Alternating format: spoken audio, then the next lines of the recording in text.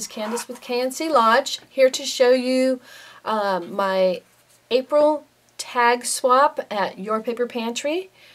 The theme was Vintage Ladies. So I've got, I can't remember where I got this. I've got a ton of vintage ladies and images that I've pulled down from all over the place, and I thought she was pretty, so I wanted to use her. So I started with cardboard, and I have a tag die. So I used the cardboard and some cardstock, and I just attached them together. And then I started with the background. I used distress ink, and I believe in Vintage Photo mostly, and then a little bit of the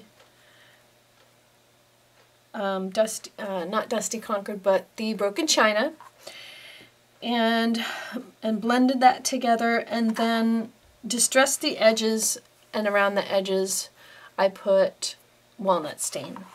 And so those are all the distress inks that I used. And then I had a French script stamp for the background, and I believe I used walnut stain for that as well.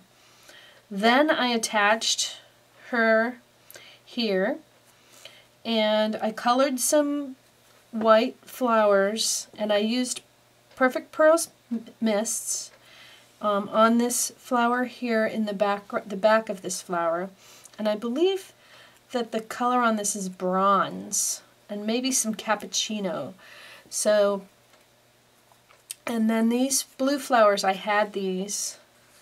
I believe these are Recollections, and I also had the back of this flower. So I just layered them. This is a brad that I had in my stash. There's some vintage lace here. This blue lace on the top is vintage. There's some lace here. That's some vintage lace, and then at the bottom here, the blue lace behind this lace is vintage as well. I got these in a big huge lot off of eBay. I have a ton of vintage lace. This lace is some just new stuff that I used a little bit of Vintage Photo to darken it up because it was awfully bright. And then the Life is Beautiful are just printed off of the computer, and I believe I used Stormy Sky on that, and Vintage Photo, distressed the edges, then used walnut stain around the edges, and popped them up with some black Pop-Tarts. So there's actually black underneath there, so it doesn't show so much. So I popped it up with the black. Excuse me. And then I had some bling. I believe this is Recollections bling, and I like this sort of orangey dark, almost matches the Vintage Photo. And then I added this charm, which is a leaf.